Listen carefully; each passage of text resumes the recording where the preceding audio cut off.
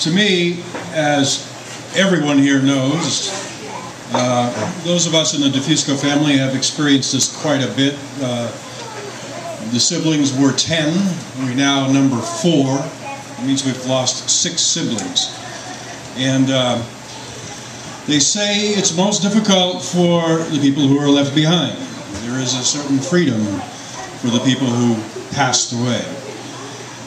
So I'm going to do a little storytelling and some poetry all around that.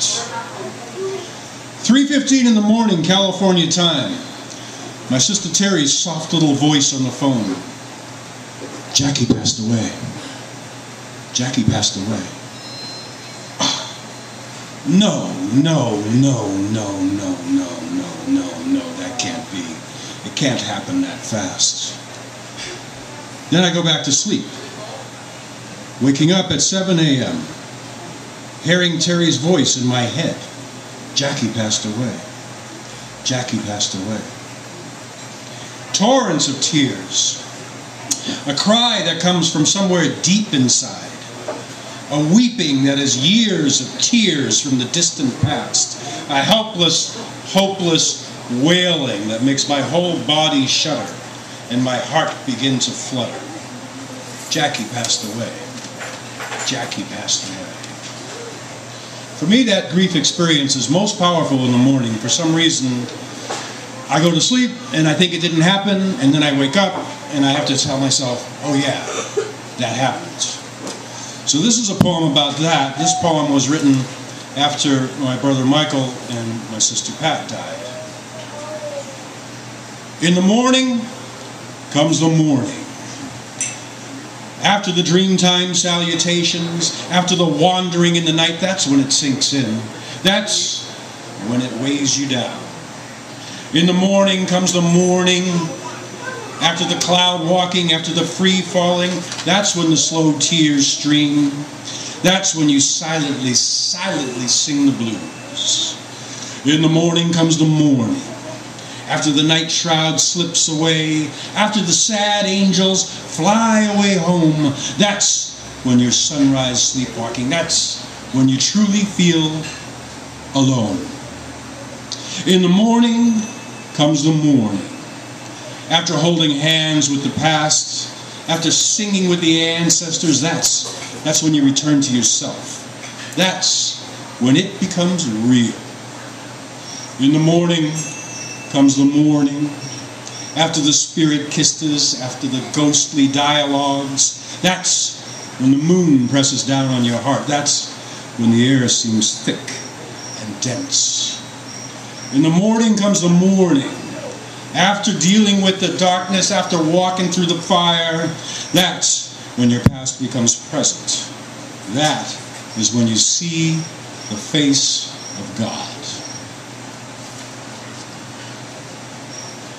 These 10 kids, as each one has died, I just had an image of a puzzle that instead of being put together is being taken apart.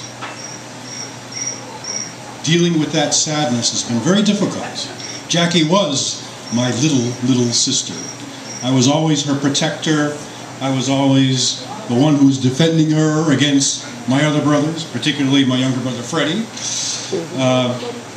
I know that there's a certain closeness between the nieces and the nephews, all of whom are around the same age, so the nieces and the nephews and the cousins are much more like siblings. So I think that most of you guys are going through what most of us guys have gone through with this particular passing of Jackie. And I wanted to bring it around a little bit to the positive side. I wanted to share the grief. I mean, grief is real, but there is a positive side. A day or so after she passed, I was walking back and forth from our laundry room doing the laundry when I felt a presence. I felt a presence at my right shoulder, like a guardian angel. And I'm saying to myself, well, is this real? Is this only in my mind? I don't know. Okay, well, if it's real, let me just speak and see what happens. So I spoke through my mind. I said, is that you? Is that you?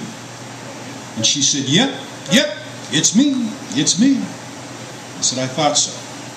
So, okay, how is it? What's it like? She said, it's great. I don't need a body. I'm stronger now than I've ever been.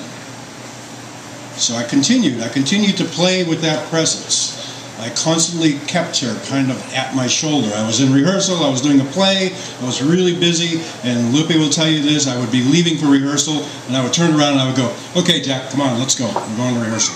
Okay, Jacque, listen. And I would continue to talk to her. And I had her in the car with me, always at my shoulder, like this guardian angel.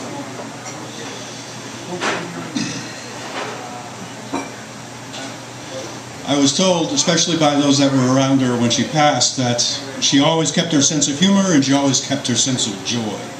Well, a couple of the things that I heard were, she said, don't send flowers, send money.